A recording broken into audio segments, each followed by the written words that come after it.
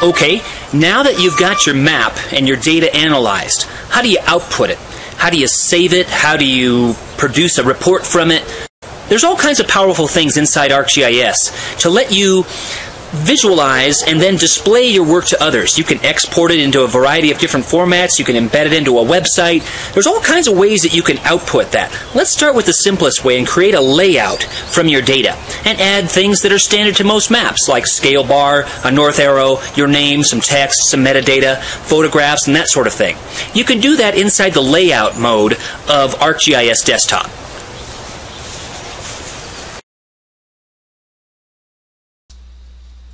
Hi, we've seen in other videos how easy it is to classify data, how easy it is to represent data in different ways, using different classification methods, and also to normalize, for example, data, dividing one variable by another. In this video, let's chat a bit about how to output data. So, for example, if I've got this map here and I'm looking at 1930 to 1940 population, if I want to output that, I can do a variety of things. For one thing, I can do a file export map. If I do a file export map, it's going to give me some options. For example, I can create a JPEG of this map. I can create a PDF of this map. I can create a bunch of other different formats. One of the things about this PDF output is that I can symbolize and turn on and turn off layers, sort of make a smart PDF, so to speak. And that is nice to be able to give to someone so they can turn on and turn off layers and do some measuring and some other things just in a regular PDF. They don't have to have any GIS software on their end. So I've got some output options there. Another thing that I can do is I can switch to this layout view. If I switch to this layout view, I can do a variety of things. Think of this as your sort of page size, could be a poster, whatever you want to do with it. You can embed that into your Word doc or your PowerPoint or your presentation software of any kind. You can embed this into a web page. There's a lot of things you can do with it. Let's go ahead and add some things to it, though. How about a title? Let's go ahead and say population change 1930, 1940. Okay. And I'm going to put my title right there. And then how about a north arrow? Kind of depends on map at this scale. It's not. Depends on where you are on the map, where north is. But we're going to put that one there. Okay. How about a legend? What do we want in there? We want to have our states in there. And I'm going to take out some of these other layers and just have my state populations.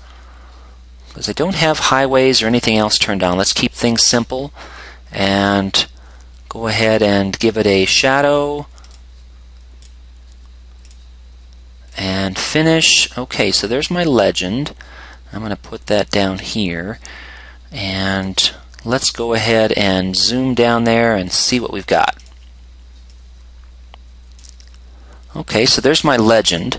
I might want to tweak that a bit and make it opaque so that it's not interfering with the states of Mexico behind it, so let's do that.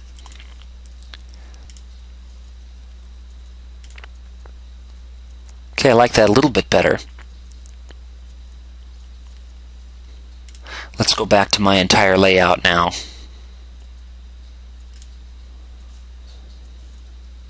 Let's go ahead and insert some text.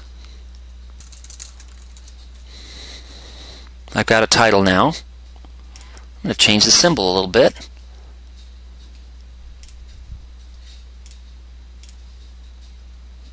And let's put that somewhere else. We don't want it obviously in the middle of Kansas. So let's drag that symbol into the Gulf of Mexico.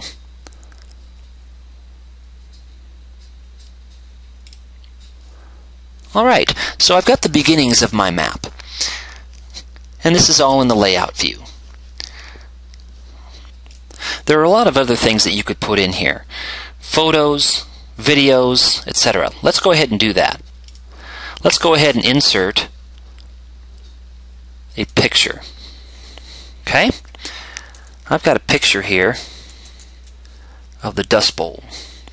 So this is an image that's meant to show population loss on the Great Plains. So up here I'm going to have a photo of the Dust Bowl. I might want to describe that image with some more text. I can certainly do that, as we've seen. So as you can see, it's quite easy to output your map into this layout mode and then add some objects to it. This could become part of your presentation, written or oral presentation, or both. Remember, one last note, that your map and your layout are tied together.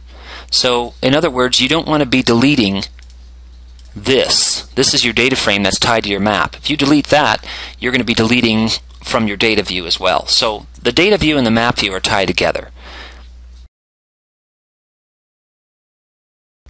Let's sum up.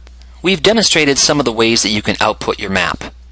You can export it into a graphic formats, for example, a JPEG or a PNG file. You can export it into a PDF.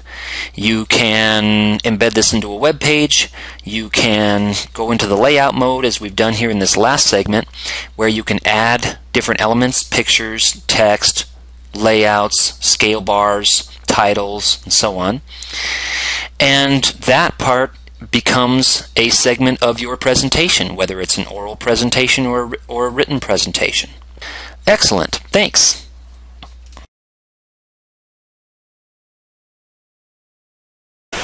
Remember that your goal in Geographic Information Systems analysis, or GIS analysis, is not to produce the perfect or the final end-all be-all map. Your goal is really to analyze spatial patterns.